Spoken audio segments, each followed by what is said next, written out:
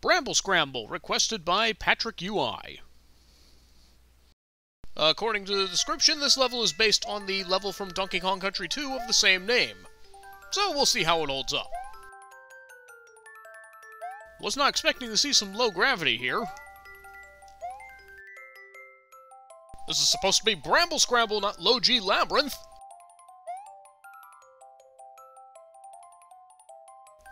So far, the level is sort of reminiscent. This is going to be a tight jump, though. We all know how big those hitboxes are on the spike blocks. But looks like we're going to have to thread the needle here. Looking for the right height here. That looks about right. So I can just... There we go. Those are not comfortable jumps to make. I would have liked that to be a little wider. Excuse me, please. I think the spikes are meant to be crooks.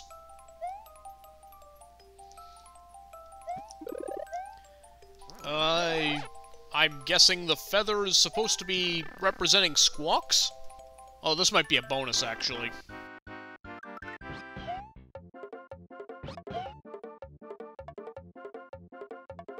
I believe now it is time to destroy them all!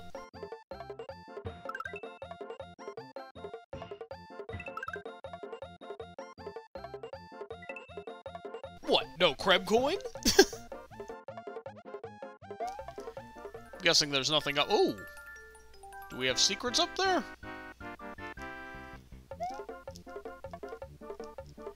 If I can get up there.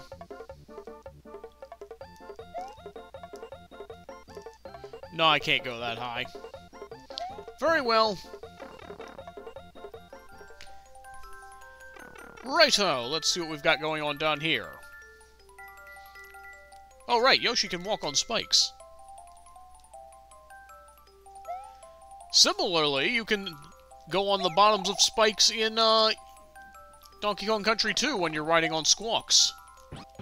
Oh, landing on Yoshi's a little harder without the, with gravity like this.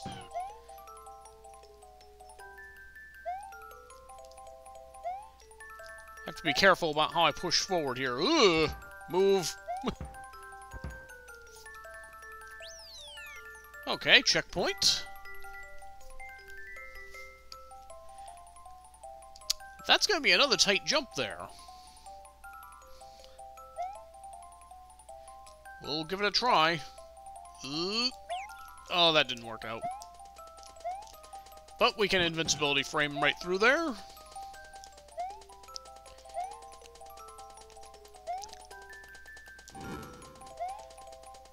I don't see you getting through this, Red Yoshi, so goodbye. Wonder if he's meant to be Quawks. You know, the purple parrot. That'd be funny if it is.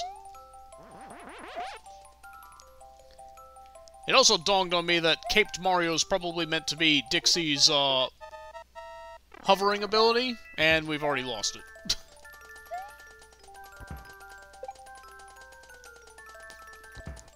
So far, the level design is not really reminding me too much of Bramble Scramble. Like, I don't recognize a lot of the parts here. That's part of the problem. I didn't recognize that last bit at all. I do think this level does need some work, though, because aside from the very tight jumps that you have to make getting between the spikes at some points, there's also not really a whole lot that you can see on screen that tells you where you need to go, so I felt like I was doing a lot of blind jumping there. Pair that with the tough jumps that you have to make and the general empty feeling of the level as a whole, this level could be so much more. Unfortunately, I have to give this a Koopa rating, but it does have the potential to be something great if you work at it some more. Thank you for sharing.